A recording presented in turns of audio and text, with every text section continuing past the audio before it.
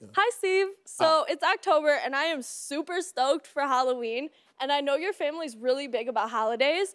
So what does the Harvey house look like around Halloween? And do you have any cute costume ideas for baby Rose yet? For my grandbaby? Yeah. Oh, no, Marjorie does all that. But you gotta have some ideas. No, I don't. You know, Halloween ain't my favorite thing. I'm still scarred from my childhood. I didn't dress up. Every year, I was the same thing for Halloween. And what was that? My daddy just gave me a brown box.